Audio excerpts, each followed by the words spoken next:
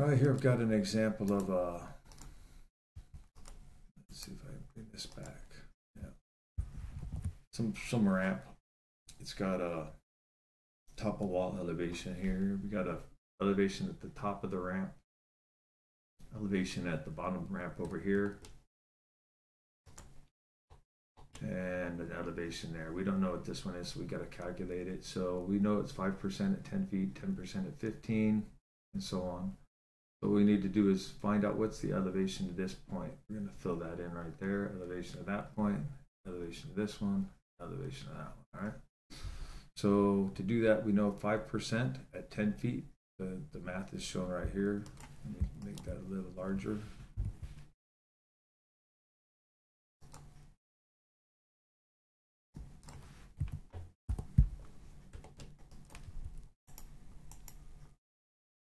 Put it up there. So 5% at 10 feet, you're going to multiply 0.05, which is 5%, times 10, and you'll end up with 0.5. So then we're going to take 372 0.00 minus 0.5, and we're going to end up with equals 371.5. So that's how we calculate that elevation right there.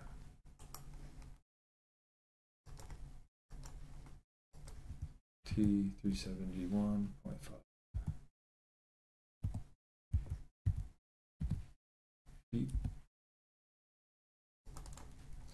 And then we're going to do 10% times 15. So if you just move the decimal place 1 point, we end up with 1.5. So 371.5 minus 1.5 is 370. T 370.00. We know this one now. And then we're going to do 50 feet times 12.5%. So 100 feet would be 12.5. That means 50 feet will be 6 1/4. So 370 minus 6 1/4 be 363.5, or 363.75. T 363.75. And then let's just do the math on that. Tools calculator. 0.125 times 50. Enter. Enter is 6.25, and then 370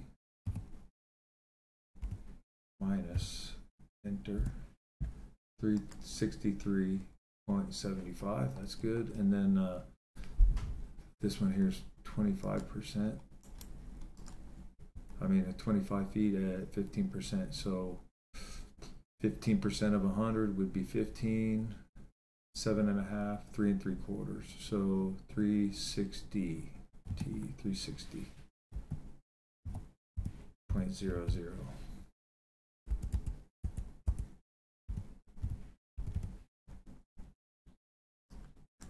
feet.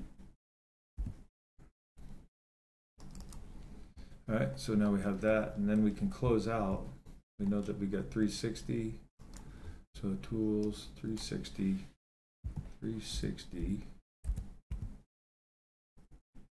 minus 372 equals, so 12 feet from there, right? You know, but that's kind of a misnomer. Normally we'd have to have some sort of elevation benchmark here. And that's what I would do. So let's just do this, and V. So I'd be setting up my instrument if this was accessible. I'd probably be having a benchmark that's up here, 372. It'd probably go for like 374. So V H enter. I'd be putting it like right there. 1, 2, insert, and then I'd be able to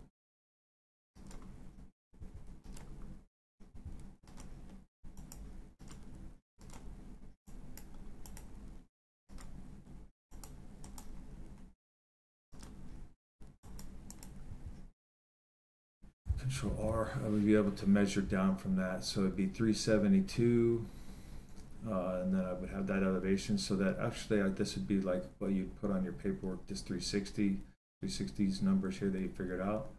And then you're going to have your elevation, T374. Sometimes it just does it, 374.00. And then you're going to put that right there on that benchmark. That's a new like benchmark elevation line. And then you know you'd shoot it as low as you can because you're going downhill. Typically you're going to be laying this out. This is going to be full and you're excavating down to this grade, and then probably less a little more for the subgrade. I'm just showing how to get elevations. Then when you go here, you know, 360, so what you're looking for is so the number that you want, you're going to subtract that number from this elevation, right? So you're going to go 63.75 minus 374. That's our benchmark, and you're going to get this dimension right here, and then equals, and it'll tell you negative 10.25. So T right here, we're going to go E and then F4.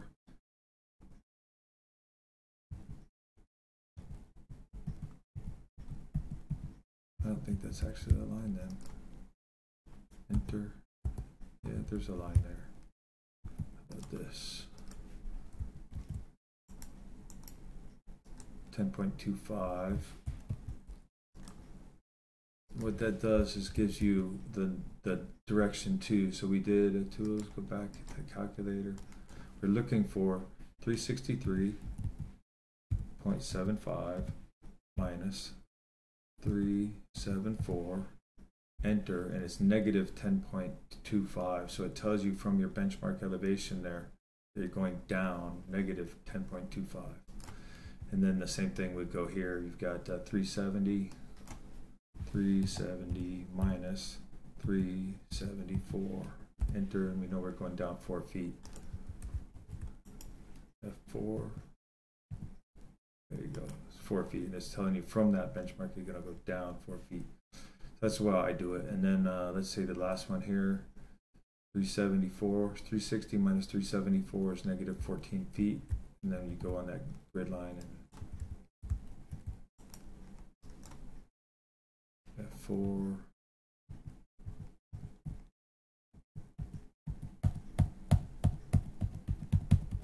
Sometimes it does not want to work, man. Sometimes you leave this program off for a while and the F4 doesn't work. So we got 14 feet there. And that's how it goes. And then, like I said, if you do the number that you want, subtract it from the elevation, it always tells you whether you're going up or down with a positive or negative number. Then we have, we know we're going down 35 feet.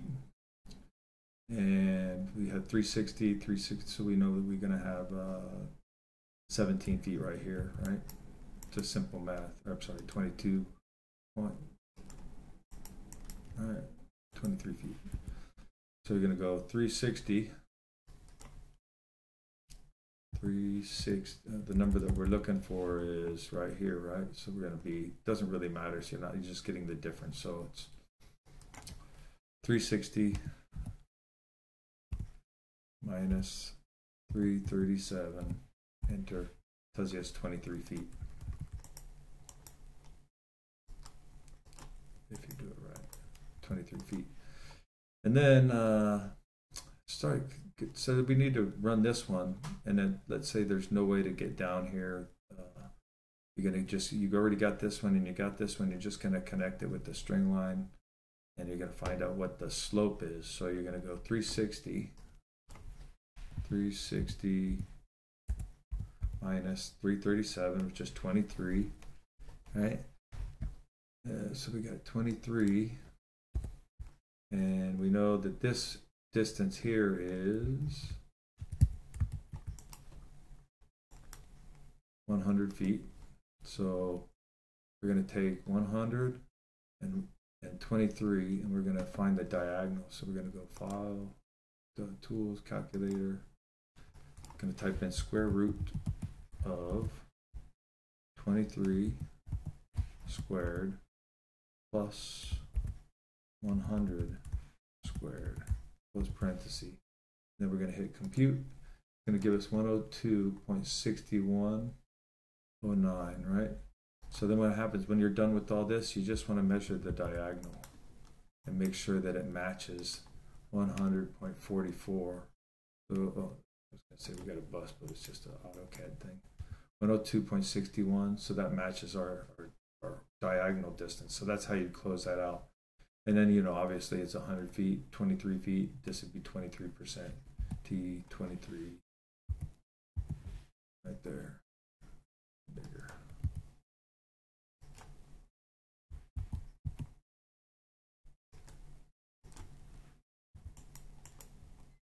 Did it again, didn't it?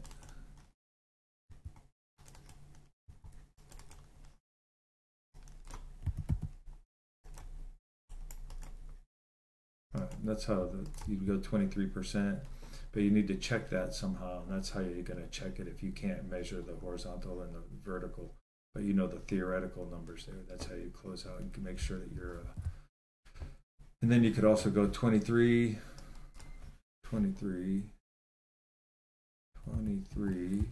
times 100